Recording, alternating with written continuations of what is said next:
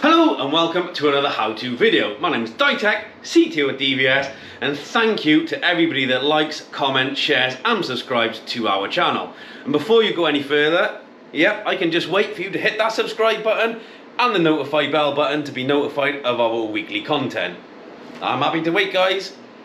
It's important for us that you do subscribe. That does drive, believe it or not, like every other YouTube channel out there, that does drive the channel. So please, it doesn't cost you anything. While you're there, just hit that subscribe button. If we've ever helped you once, just hit that button once. So, what's today's product of the week? I'm actually really excited about this. If you haven't spotted it already, it's this tiny little box by here, but all great things come in small packages. So without further ado, I'd love to introduce you to the brand new Hikvision eDVR. eDVR, what is that, I hear you say? Well, let's explain and explore this a little bit more. This eDVR is a brand new technology from our premium partner Hikvision. Over the last couple of years, given feedback from us, installers and the marketplace, they've developed a new solution which is primarily aimed at the residential market, but it could be used anywhere. It's not solely for that market, but it does have a big benefit to that market. So eDVR, without further ado, let's take a look at what's in the box. So this brand new packaging in a very small profile gives away that it's the eDVR. It's a Turbo HD DVR. This particular one here, if I just do this, is an IDS 7, it's like a 7204 effectively, 4-channel. It's an IDS E04 HUHIB. I'm going to hold it there, see if the camera can compensate for that. And okay. So basically, it's an ultra small, ultra cost effective 4-channel HUHI DVR, so up to 5 megapixel turbo cameras. It's got the built-in analytics on the motion detection, but it also has a built-in 1 terabyte SSD. So it's an all-in-one solution. There's no need to fit an external hard drive or to fit another internal hard drive into this unit. So inside the box you get this lovely leaflet explaining Hike Pro Connect. If you haven't seen Hike Pro Connect, definitely go and check out that mechanism. It's very, very powerful and it adds a lot of value as you, the installer, to your end customer and the way you can share and interact with the product. So inside the box itself, you get this super small, lightweight turbo DVR. 4 turbo BNC connectors on the back, so up to 5 megapixel plus the analog, so 2 megapixel, 5 megapixel. I wouldn't put 8 megapixel on here. The frame rate's really low. On the HUHI, 8 megapixel frame rate, as you know, is very low. It's like 8 frames a second. In my opinion, it's just not worth it. So 2 megapixel and 5 megapixel. Most of you guys are already in that 5 megapixel world anyway. It's the best selling camera range by far, and it's the most common one that you guys are now installing. So on the back of the unit, bring this a little bit closer. So you've got your 4 BNCs. It can also accept up to 2 IP cameras at the same time. It's got the HDMI, VGA, so it depends on which or how you want to connect that. Alarm input output, so it's got 4 in, 1 out. Your LAN Ethernet cable for Hike Connect, for adding it to Hike Connect. If you want to add it to Hike Pro Connect like we just mentioned, or again if you want to stream 2 IP cameras. Your 12 volt PSU input, which comes in the box, and we'll show you that in a minute, and then 2 USBs. Now on the front of it you can see there's 3 operational lights, very small, ultra lightweight. It does have two basically hanging brackets, 2 screws, and hang it on that sort of retaining hooks there. It's very, very small. So if I get my iPhone 11 Pro, so this is an iPhone 11 Pro in comparison. You can see it's about the same length, a little bit wider than an iPhone 11, of course wider, but it is so lightweight. In comparison, if I move this out the way, pull this forward, in comparison to a standard 7208 or 7204 shell, so this is a 7208, 7204 is slightly smaller again, you can see how small that is in comparison. So it's very, very eco-friendly, so very low power consumption, which is one of the main drivers for this. So ultra low power consumption, which is great, especially for the residential consumer market where money is everything at the moment. It is. We all look at where we can save those pennies and pounds. This will help do that. It's got a silent running or near silent running fan. It doesn't have the hard drive in there, so you get less vibration and noise created by the hard drive. It has a solid state 1 terabyte SSD in there, which we'll open the unit up and we'll take a look at that, just so you guys, you don't have to do that at home. It's already pre-installed, but we want to show you the inner workings of this unit. So it's got a low noise fan, low power consumption, low heat dissipation, low like space saving design effectively. I couldn't think of the right word. And if I open this unit up with the retaining screws, I'm going to lose them, I always do.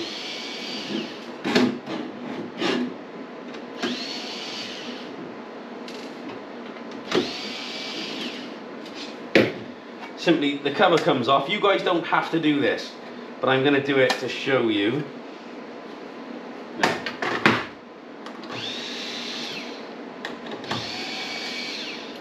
I forgot about those screws last time. So the cover comes off. You can see here, actually inside the unit, 2 heat sinks, motherboard design. Again, very well designed, compact design, fan. But you can see inside the unit itself, I'm trying to see if we can see this. You can see underneath, just padded out so it doesn't make any connection with the back plate. But it's basically an eSSD in there, 1 terabyte built in. Now, if this goes faulty, they can replace this. They can take this and replace that 1 terabyte unit. So that is possible to do. You can see the one, that's the I/O board that simply plugs on there. But it's super small, super lightweight. It's cool. This is literally the coolest thing ever. What we are going to do is, and like I said, it's fully compatible with HiConnect, all of the other functions. You can connect the HDMI or VGA screen, you can connect the mouse to it, USB for export, all of the standard functions you would love to come and accept from a Hikvision recorder. So we're going to actually swap this IDS recorder here. So this 8-channel recorder, which we've had here for about 2 years, is the IDS 7208 M2FA, the face recognition unit. We've done a video on this. If you're interested, it's on our channel. Go search it, go check it out. We're actually going to replace it. Now this is going to look quite lost in there. Such a small unit, taking up a little bit of this big gap effectively. But we are going to put it on there. We are going to web browse into it, and I'll show you quickly what that looks like when we plugged it in. So I'm going to put this unit back together. Say there is very little moving parts in here. It's all solid state technology.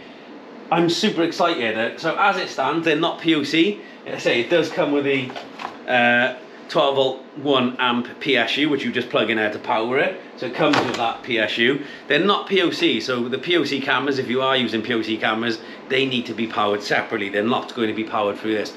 Don't know if they'll ever make a POC version of this unit. I'd say probably not at this point, but who knows? That may change over time. And currently it's only a 4-channel unit. Again, being a residential aimed market, you know, they're normally 1 to 4 cameras, and the same with small shops. Cost saving, 1 to 4 channels is generally enough. But who knows, they may make an 8-channel version in the near future, and a HDHI version, who knows. So I'm going to put this back together. We're going to transfer you over then to the web browser and show you the setup, add it to the app and show you this sort of local GUI interface. So give me 2 minutes while I put all this back together, and then we will hand you over.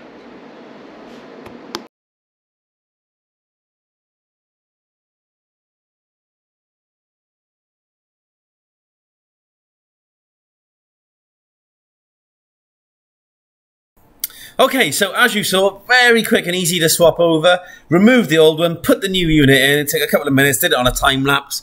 Bit of fun really, just to show you swapping it over. It does support a 2K HDMI, very simple. The screen supports that as well. And I have 2 10 megapixel cameras and 2 of the 3K. So the 3K is effectively 5 megapixel. So if your question is, does it support the new 3K turbo cameras? The answer is yes, it does. Just make sure you go into the camera, set it as 3K, and then save it. And I'll show you how to do that through the on-screen display. If you have a 3K camera and you add it, most of the time it will add it as a 2 megapixel or 4 megapixel light, you do have to change the resolution, which I will show you how to do that through the OSD menu call. So we have the unit in front of us. After I quickly transfer it over, I buzz through, set the IP address, added it to HiConnect. These things take minutes, but it's stuff that you didn't really need to see for the video. You've seen it a million times on this channel. So I've set the password. So the first thing I'm going to do is log into the unit to give you a look around. Very familiar setting. And as you can see there, you can see I've got 4 cameras added. So if I do press play, no, the stream is encrypted. If you do get this issue, it's very simple. Go to configuration, go to local, and then just overtype the HiConnect verification code. This normally happens if you change the default HiConnect verification code. You do generally have to then go into this parameter on the web browser, update it, save it, and it should work. So as we go into here, because I never use the default one, go into here, put that as a 4-way, and press play. As you can see there, all of the cameras load. Oop. You can see if I scroll through, well, I got 1 camera. I think the BNC might be loose on that. I'll go and check on that in a minute. Yeah, that's loose. Give me 2 minutes. I'll go and sort that slight issue out. And then quickly on there. So, nice and straightforward. Then, if I go into configuration, that's annoying. Okay, I just restarted my laptop and that seems to have fixed it. There's a bit of a weird fault there, but yeah, it is fixed now. As you can see there, if I click on one, 2 megapixel, and then the 5 megapixel. So you can clearly see the difference there. So if I stop this, and I go into the configuration, we'll go through what this actually looks like from a configuration perspective. Very bog standard. If you use the Hikvision's web browser functionality, it's the same. You can see clearly the same structure. New device, same familiarity. So under local, that's where you put the new HiConnect encryption key. It catches a lot of people out, but it's something that's really beneficial to know and understand. We're going to put the rules and OSD enable, because when we do set a smart event shortly, then we want to be able to see that on the web browser image to see when it's triggered. Under system, you've got the model name there. And again, if you Google this, if you just Google this, and you can see here, this is the spec sheet, and you can see all of the stuff there. It also supports AOC audio over coax if you are using cameras with coax, built-in SSD, full specification there. You can pause it anytime. Very straightforward. So back to configuration. That's the current latest firmware. Again, like we always say, please make sure you are on the latest firmware. It fixes bugs, fixes issues. More importantly, gives you more functionality and stability than previous versions of firmware. So it's definitely worth doing and something you should be very mindful of. Time settings. So we set the time so it's 15:30 here in the UK. Menu output, you can change menu to VGA or auto depending if you've got HDMI or VGA plugged in. And again, you can set the resolution of the screen output, the default 1080p, or if your screen supports it, higher resolution. Maintenance, reboot, update firmware, all of the usual stuff. Online upgrade, I untick that, but when you tick for upgrade, it generally doesn't find one anyway. I always untick it anyway. That option is only available in the web browser. No new version detected. Log and diagnose, so you can do USB diagnosis. Sometimes HQ asks us to do these things. Standard functionality. Security. Camera management, if you want to add 2 of the IP cameras in there. User management, so you can add users as always, and then tells you what's online. Network, so again, I've set the IP address. I know what this needs to be. But again, you just either DHCP or configure it to your network configuration. DDNS, no one really uses that these days, but it's there if you need it. And then the default ports change as required, and also same with a NAT. Advanced settings, so it supports email functionality, so the likes of Imix, Sentinel, etc. for that kind of integration, or for just emailing you on an event. Platform access, So it's HikConnect.ISUP. So again, if I want to use ISUP, if I want to connect this to, say, Hike Central using that back-end peer-to-peer connection, we now have the HikConnect license add-in function with Hike Central as well. But you can also use the ISUP function. But again, HikConnect, you can set that up during the initial wizard on the front screen. There is a wizard function that allows you to enable, add it, sort that out right from the offset. But again, if you don't want stream encryption, you can turn that off. I would suggest leaving it on. It is a security function and it is a security device. But the choice is yours as always. Network service, again, HTTP. You've got all of the normal stuff, integration protocol, log server settings. Video and audio, like again, there's two megapixel cameras, and then we got two of the 3K 5 megapixels. There we are, so it's reading that back from the camera, and these are recording at 12 frames a second. The 2 megapixel ones are recording at full frame 25 frames a second. Okay, and they're on H.265 currently, but again, you can't change it to H.265 plus.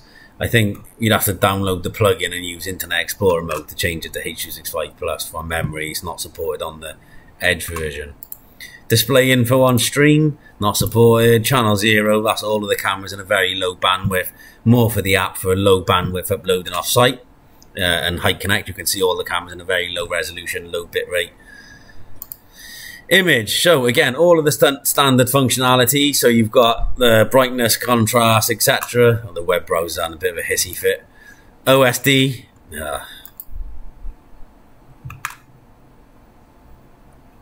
see, sometimes this is actually better. Whilst we're running in Edge, it does have its quirk. Sometimes I just reload in Internet Explorer mode. There's a new plugin, download the plugin. So again, very simple way. If you do want to run it in Internet Explorer mode with the plugin, it is plugin-less, but you do see sometimes, you see some of these weird glitches. It doesn't take long. Just log back in. Sometimes it's easier just to run the plugin. Okay. Image.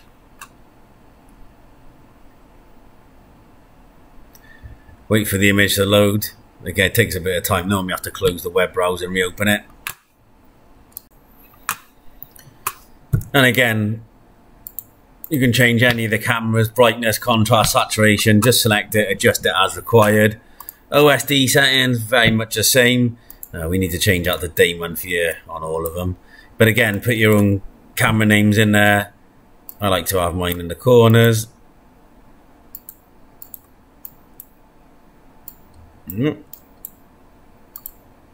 Day, month, year. Put 1080p there.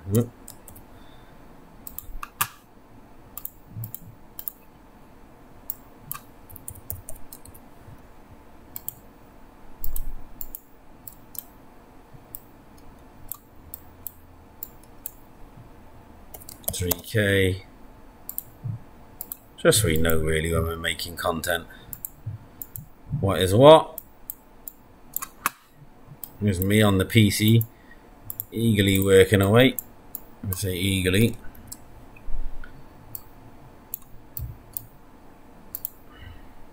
Okay, perfect. And again, it supports privacy mask, custom text overlay, all of the standard Hikvision functionality that you guys have come to love. Event, what I normally do, and this is only a personal preference, because it's got the built-in Smart Motion 2 analytics, you can use Smart Motion.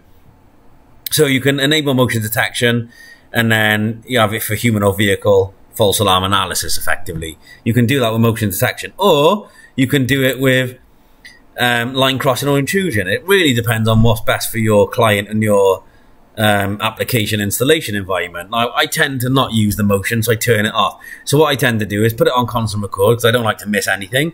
Pretty standard for most people, but again, you can put it on motion record or event record. But I've turned all of the motion record off on all of the cameras, look. So that's all off. And I'm going to use the smart event for the alarm notification trigger effectively. And again, if you have got a camera like these, the 1080p cameras, I can actually enable motion detection. So I can draw an area, let's just say, well, it is a full screen as it is. And then I can use PIR. So this camera's got a PIR in there. So I can use a PIR and the sensitivity. So the PIR and motion detection would have to go off to then enable the siren and the sound from the camera, and then obviously the event notification. So you can still use those active deterrent turbo cameras as well.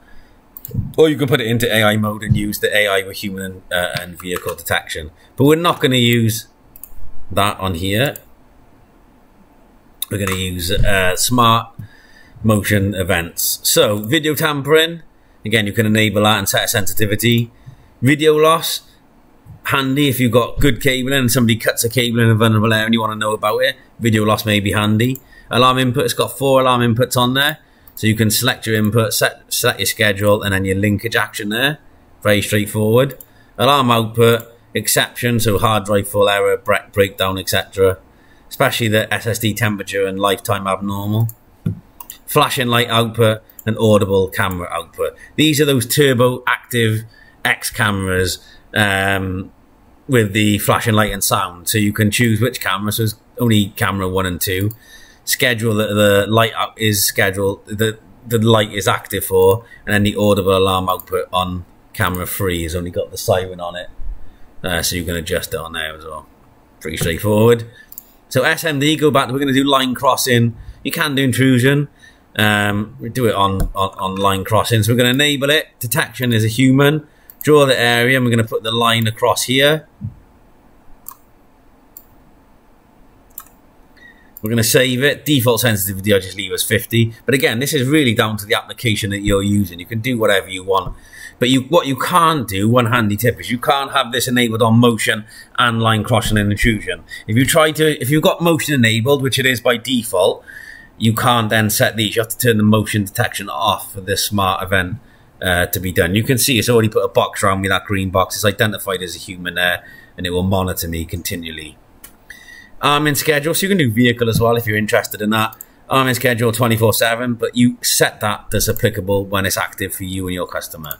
Linkage action, notify surveillance center. That's our app on our software. Again, you could have send alarm. Audio alarm is the send email, so that'll send it to the email we talked about earlier. And again, audio alarm is the unit and make a beeping noise. I am going to enable the beeping noise because I want you to be able to hear that. And again, trigger the light and sound on the cameras if possible. And again, you could do that on different cameras. So on this camera, you could do intrusion. Again, human or vehicle. We're just going to do it on one camera, but again, it does support it on up to the 4 channels. Other events, there's no IP cameras. So the IP cameras would allow you to select it and then have the events applicable to there. We have no IP cameras, so there's no other events applicable. Storage, again, like I said, they're all set to constant record, but you can change that to any of these as required. Again, click advanced. You can record audio if there's AOC, like audio over coax, a camera with a built-in microphone. You can select record audio, and then pre-record, post-record, keep pictures for. So again, if I only put 10 days in there and save, that will only save that camera for 10 days if it's available to do that. 0 is indefinite until the hard drive is full. Storage management, you can see it's a 1 terabyte SSD in there. And hard drive detection, you can do the evaluation on there should you feel you need to. Advanced settings, hard drive sleeping and overwriting. Vehicle detection, you can only do this if you add an IP ANPR camera. It would allow you to do the basic vehicle detection ANPR. We don't have that added. I have plenty of them fitted on the building. It's not really the market for this recorder, but again, if you wanted to, you could add an IP ANPR camera, which would allow you then to get the basic ANPR function. VCA, again, we don't have any of the cameras with the VCA on there. But again, if you do have the cameras, connected IP cameras, it would allow you to select them, from a drop-down box there, and then select the functions that are available from those IP cameras. So it's a super powerful unit. It's really, really, small, compact, quiet, fussless, space saving, cost saving. It's perfect for most jobs. It is more cost effective to put this unit in in comparison to like a 7204 HUHIK1 with a 1TB DVR. There's also a cost saving in that aspect as well. But again, if we do put the cameras on a 4-way and put them up onto a 4-channel, so let's just focus on this one camera. So when I walk across this line there, that should go red to show you that the detection has occurred correctly. And then effectively, if I pull up my HikConnect app now, let me just get that ready.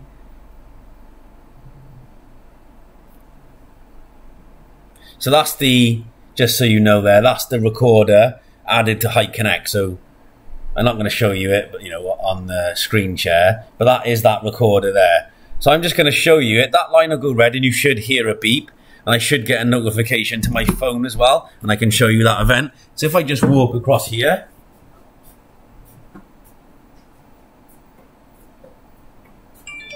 there you go, the notification just worked. I don't know if you could hear that beeping noise. Maybe not, the microphone's quite far away. And again, there we are, so activation in both ways. The line crossing detection, as you can see there, that's the line crossing detection activation that just occurred from this unit. And you've got live view and playback. So you can see there the options for live view and playback. So if I click live view, it goes straight to the live view. And if I go to playback, it'll go back to the playback of that event. So it will play back that event shortly. You'll see me get up. There you go, I'm walking there now. And that's the event where I triggered it. If you know the HikConnect app, you know how powerful, how easy, and how stable that app is. This is a great unit. I'm really pleased. I'm going to come out with that, exit that. Really, really enthused that we've got this in our lineup now. Like I said, if you want any more details, drop us a line in the comments below. Get in contact with DVS on your usual contact at dvs.co.uk. Drop us an email, drop us a phone call, speak to your sales rep. Really excited. So a couple of things to note is we have ordered these units. They are due in a couple of weeks. Brand new to the market. I wanted to get this content out first to raise awareness, so when they do land, you guys are prepped and ready to go. We hope you enjoyed the video. Another great product available via our premium part of Hikvision, like we said, and we're excited to bring this to you guys as a first. Other than that, take care and see you next week for another how-to video. Cheers, guys.